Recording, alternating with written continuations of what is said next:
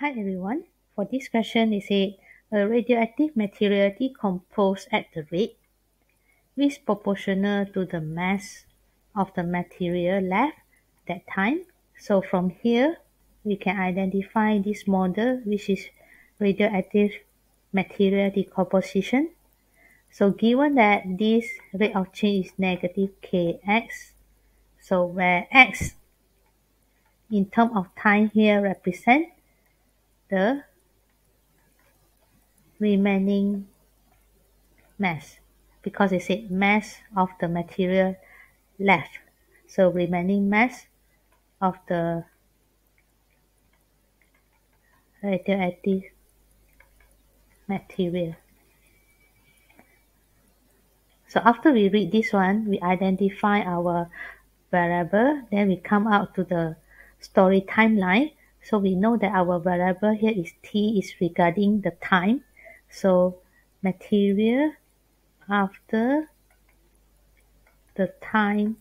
So the time, they will be in years, because you can continue read. If 1/3 of the radioactive material decomposes in 12 years, what is the percentage of the mass of radioactive material remaining after years? So for time, they use years, and then another unknown here, which is x, which is your material left.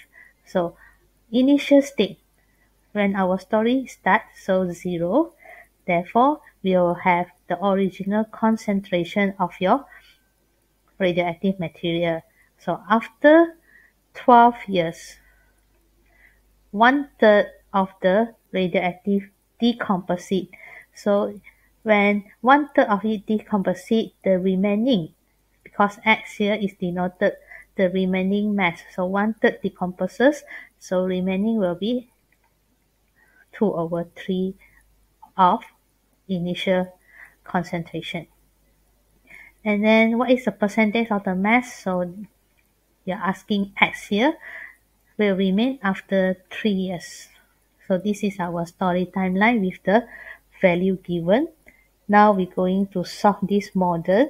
So look at the dE here, dx dt equals to kx. When our dE just in terms of one variable, which is x, means most probably our dE can be solved by separator method.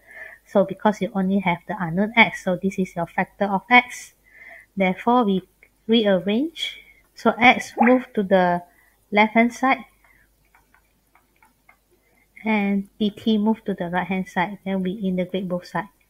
So once we integrate both sides, it will be ln x for this integration fraction. Integrate respect to t, so our unknown will come back to kt. So indefined integral with plus c.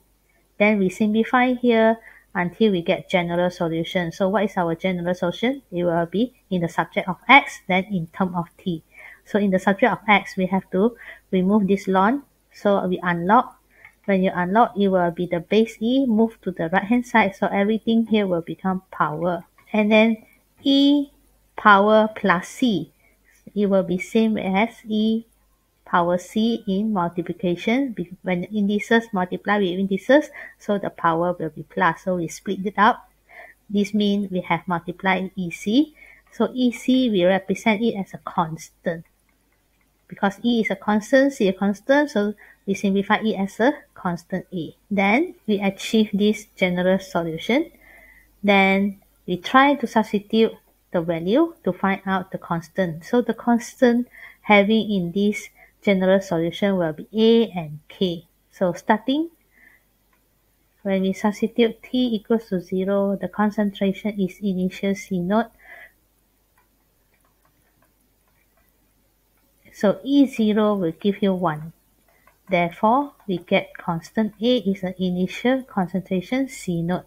Therefore, our solution, it will be x equals to C naught times E negative T. E negative KT. Then we notice here, so this is our constant, this is our variable. And then we need to find out what is our K by using second information. When T equals to 12, x equals to 2/3 C naught, we substitute to the solution here. So you can notice that C node and C node here, left hand side and right hand side, can be simplified. Then we move the E to the left hand side. When we move the E, base E to the left hand side, it will be ln negative KT. So where T is 12, so finally we will divide by negative 12. So therefore we get particular solution where x equals to C node E, so negative K. So negative here will give us positive 12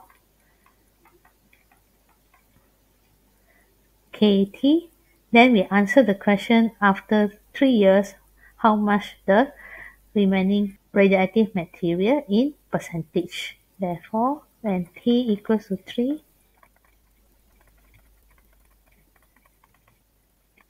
so in percentage, so 0.9036 of initial value concentration.